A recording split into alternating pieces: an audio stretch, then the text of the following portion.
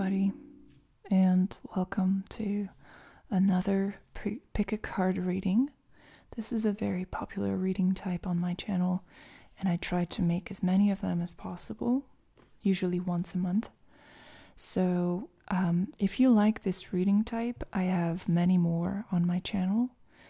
I have a playlist where you can watch all of my pick a card readings. You can find it in the description of this video.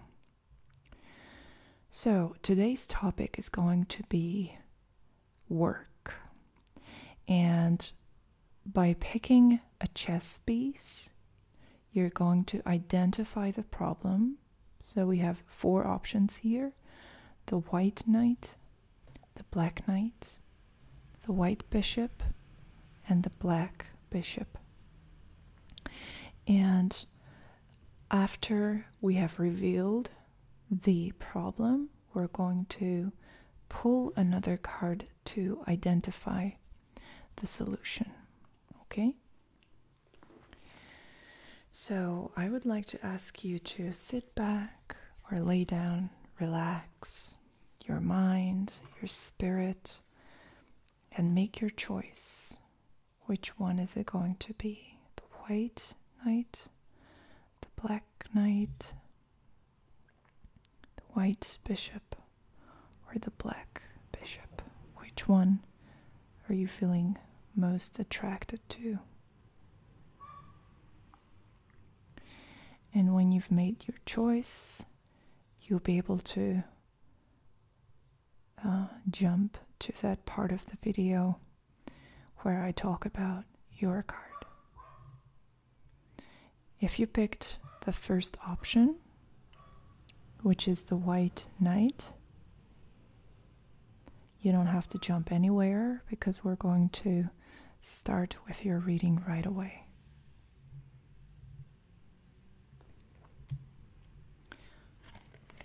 All right. So what we have here is the Ace of Wands. The Ace of Wands is basically the ace of fire.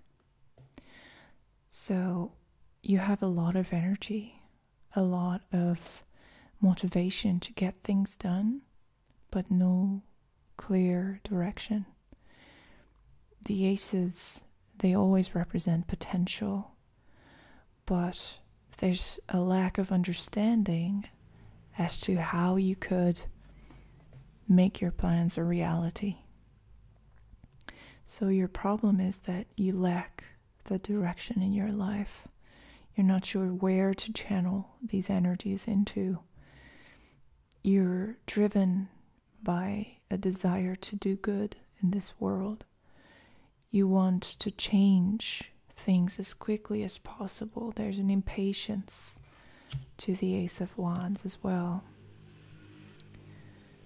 But sometimes you have to wait. And sometimes you need to figure out where you want to go first before you get started. So I'm going to pick a second card, which is going to give you some advice. Perhaps you're at a crossroads with your career, not sure what direction to take next. Perhaps you're only starting out. You're a fresh graduate, ready to start working, but not sure where to even start. Perhaps you're still a student. It's that sort of energy. It's the energy of beginnings.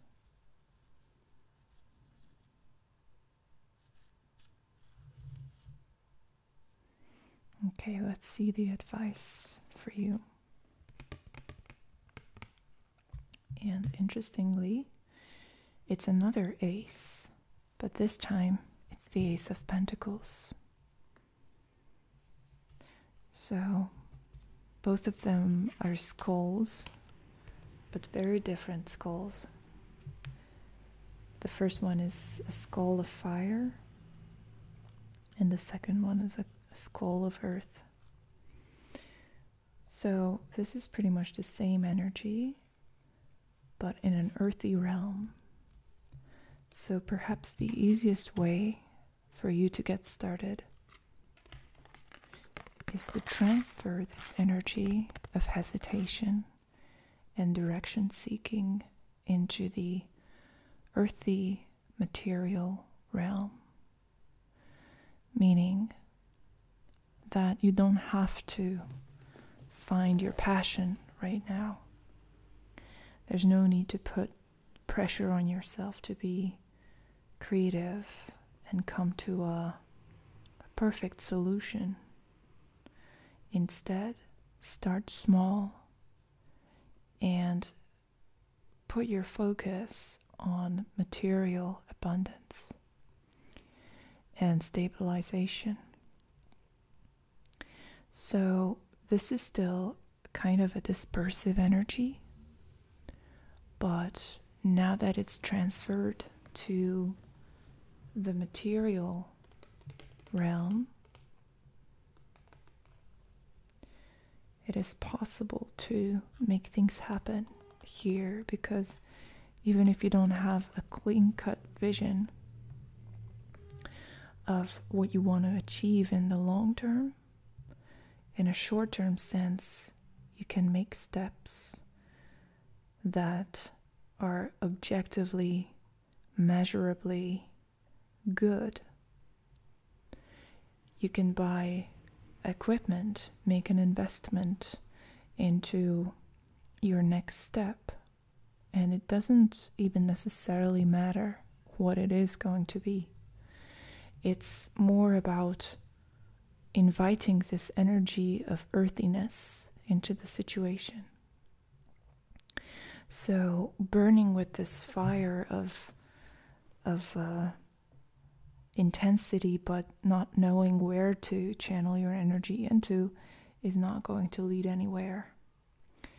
This is telling me that as soon as you make an investment of some kind, probably material, so probably financial, but it can also be your time, effort, energy.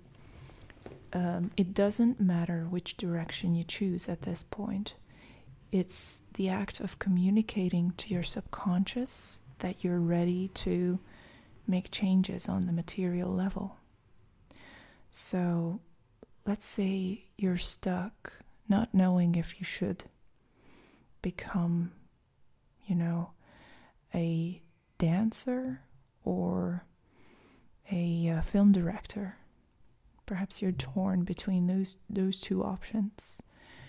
Now, what you can do is, depending on how many resources are available to you, is buying the necessary outfit for your dance practice, or getting that camera that is going to help you make videos, or calling that friend who's got the experience to help you edit your videos. Some sort of an investment needs to be made. Doesn't matter in which direction, that is going to invite you to have more of that practical, pragmatic energy in your life. So instead of trying to figure out what you cannot figure out, which is what you should be doing on the long term, look at what you can make available to yourself at this moment.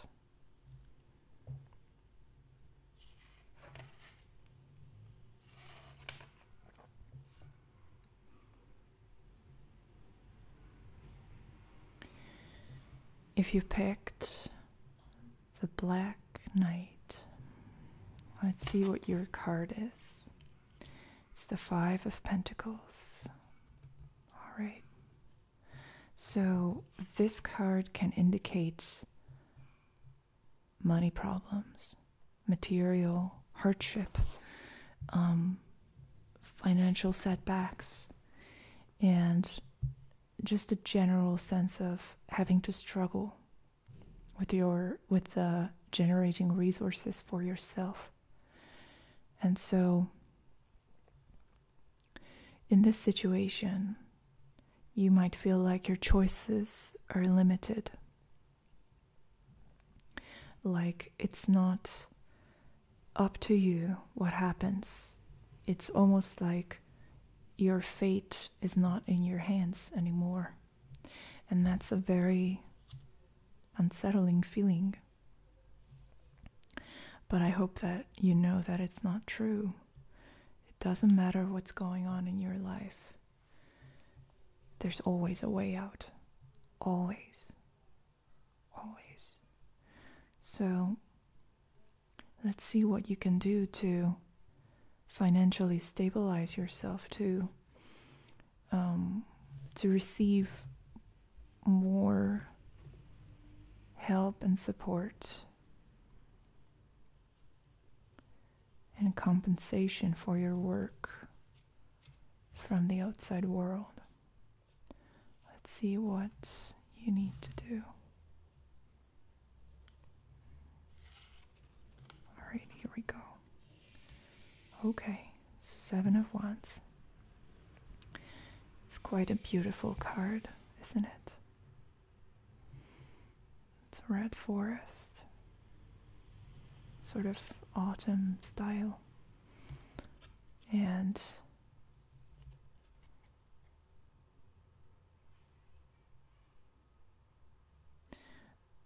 the message here is that you should not go down without a fight.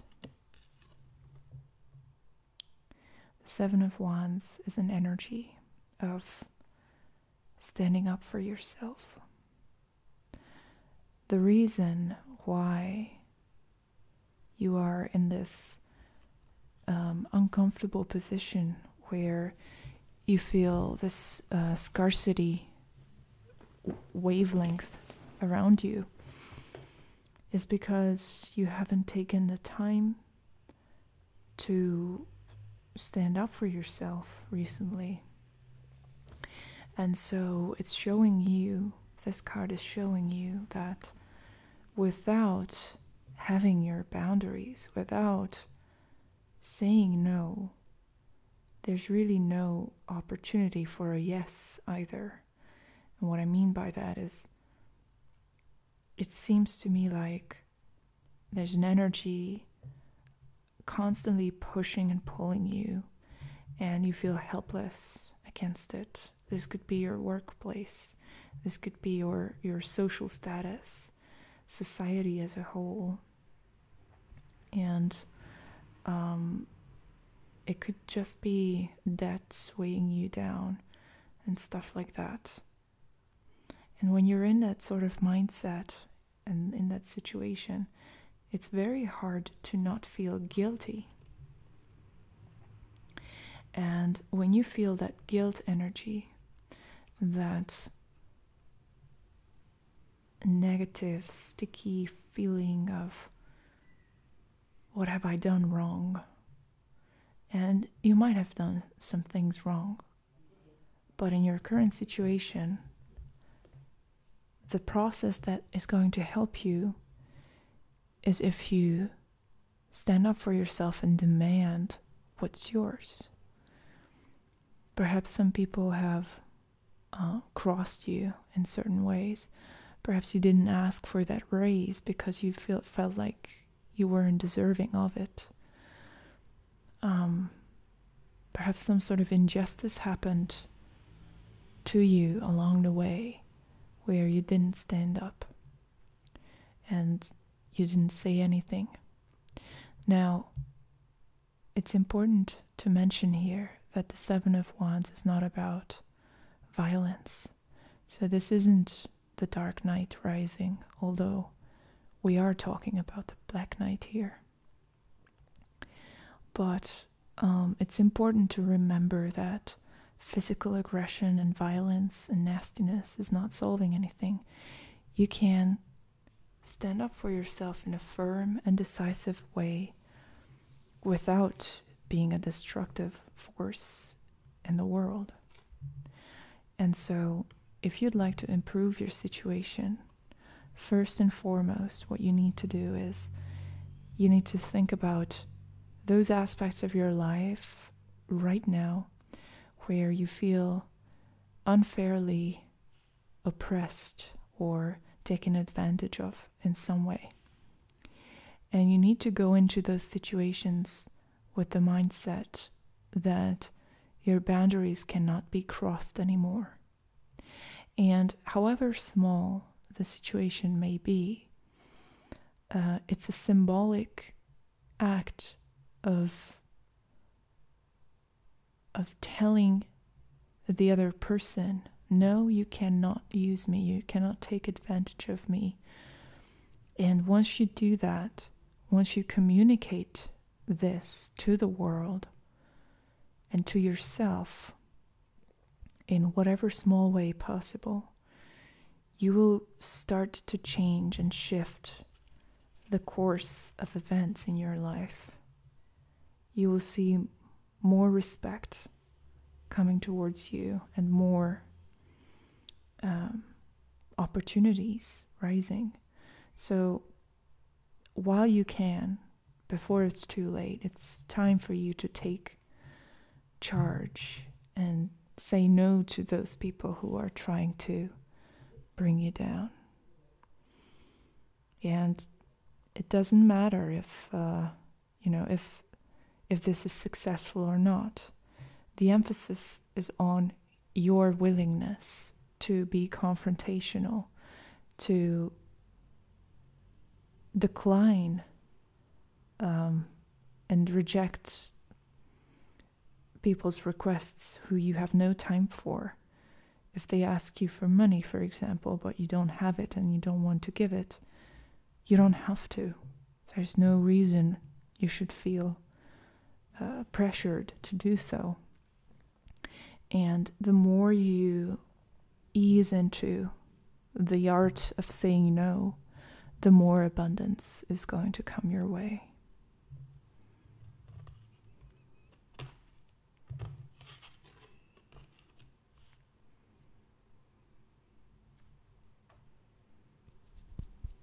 The White Bishop. Let's see what the problem is here.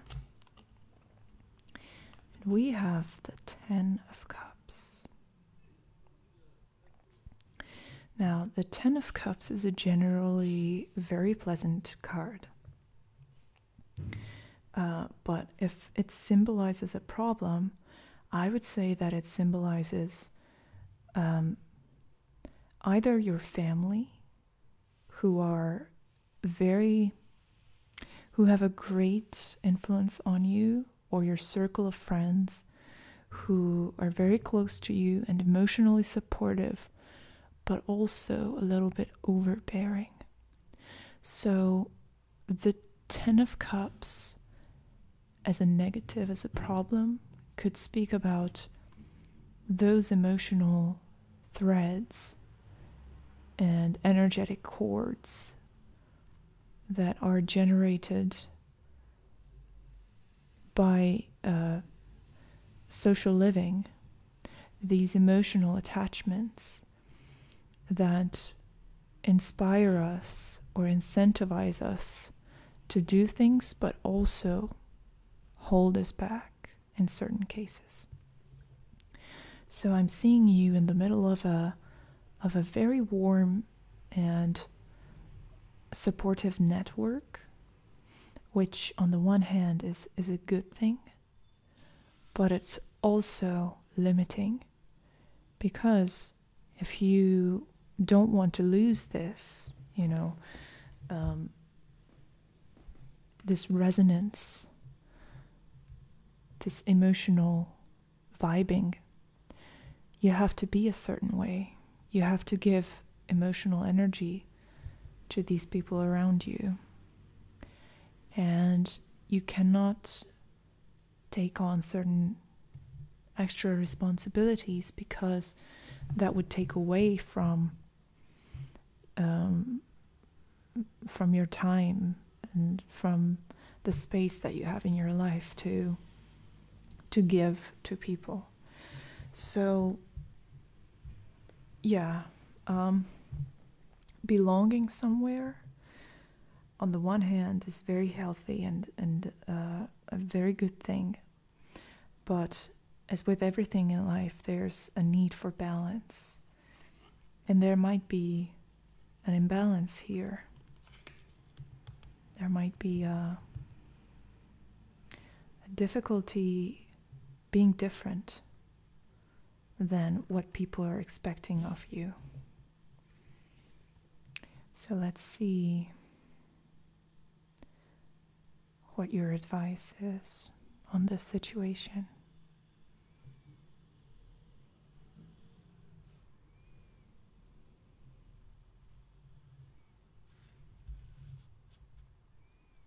Okay, here we go. It's the Hierophant.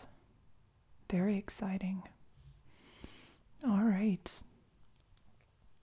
So the Hierophant is a major arcana card, and it's about learning, and especially the types of learning that happens in formal contexts. So the Hierophant represents the power and the authority of those institutions that are supposed to impart knowledge. And these institutions include universities, religions, schools of thought, philosophies, books, but also the tarot. So it's all of those mediums that accumulate and spread information and knowledge over centuries, generations of people sometimes. And so this is a very different energy than the Ten of Cups, because the Ten of Cups lives in the moment. The Ten of Cups represents a need to be embraced and loved and pampered, which is nice. But what you need more of is a mentor. You have friends. You have people who stand by you, who emotionally support you when you're down. They are kind of like this warm blanket that you can rely upon. But the direction that's needed here is more in the direction of a mentoring relationship with somebody who can help you in a different way. Perhaps give you criticism, constructive criticism, who can give you a direction, who has an expertise in whatever you're interested in moving forward. Open yourself to a very different kind of love, because I think what you're used to is gentleness. It's an emotive sensitivity from your environment, which sometimes, of course, can be manipulative or overbearing, and it can make things, very sticky and kind of toxic, because the element of water has this tendency to generate toxicity if there's too much of it. Too much stale water, creates a very unhealthy, swampy environment. Open yourself to a different kind of love and teaching and guidance, and allow those sort of people to enter into your life, invite them into your life, and let them show you a different way, because that's where you can make the most progress in your current situation. So even if it's uncomfortable and unusual, allow yourself to expose yourself to the influence of these people and see what happens.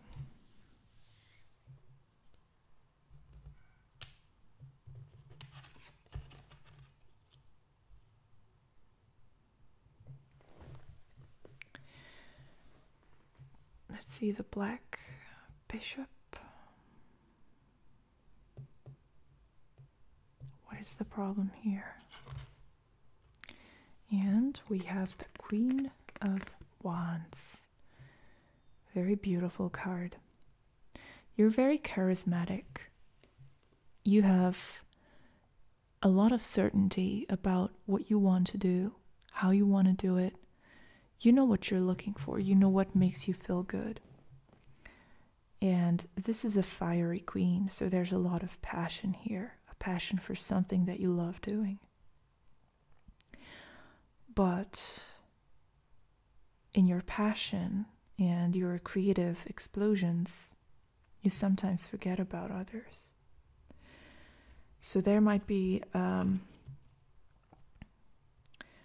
disproportionate emphasis on you as an individual, you as a career person, you as somebody who's in the limelight, you as somebody who gains a lot of attention while other people cannot shine. So working in a team, working with other people is extremely hard for you because people cannot keep up with you. And I want to see if there's anything that you can do here to maximize your potential, but at the same time not become too much. And we have the Knight of Pentacles for you as a compensation or a guidance card. Interesting. So this is the Queen of Wands. So this is the Queen of Fire. And this is the Knight of Pentacles, the Knight of Earth. Earth is a stable, solid sort of energy, practical, calm for the most part. Although knights have a volatility, perhaps the Knight of Pentacles is the least volatile and unpredictable of all of them, but still there's more restlessness in the Knight of Pentacles than any other court cards in the Pentacles suit. So this companion could be a good match for you. Have you thought about teaming up with someone who's like this, who's like the Knight of Pentacles? Someone who thinks in terms of practicalities, someone who has an objective mind, someone who's hardworking but also knows how to have fun, someone who will not compromise with you on the things that really matter, things that matter from a material perspective. So somebody who has that mindset, that practical mindset that can pull you down back to earth when necessary, but at the same time it has that little bit of that spice of craziness that that can make things interesting because you get bored easily. This person can be younger than you, but also sort of the same age as you are, approximately. And the attraction, the chemistry between the two of you can create a great working relationship. This could be a great enterprise. With your charisma and popularity and your ability to engage people, and his or her work ethic and ability to think along the lines of profit and budgets and goals and deadlines, it could be a great match. This person would not threaten your uniqueness because they are unique themselves, but they are not as extroverted. The Queen of Wands represents someone who, from a career perspective, and I want to emphasize this because sometimes, people are very confident and expressive in their careers, but in their private life they can be a totally different person. So this is not you generally, it's just you in relation to your work. So there's a great balance here, a great chemistry that you should consider. Or alternatively, if you don't have this sort of person in your life yet, you can implement some techniques that the Knight of Pentacles would use to focus and motivate himself, with to-do lists or other tricks to go around the human propensity to procrastinate. It's these, these tips and tricks and methods to put more focus on productivity. And once you try to implement more of that in your life, you will more likely to stumble upon your Knight of Pentacles, who could be a great manager, for example. I could see you being an artist, teaming up with a manager type person. Or you could be an entrepreneur who's got the ideas, the marketing strategy, but doesn't have the patience to actually develop the product. So it's something like that, a relationship like that could definitely keep you or help you move forward.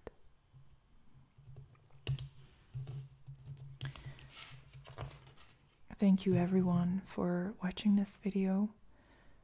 I hope that you enjoyed it, and I hope to see you in another video.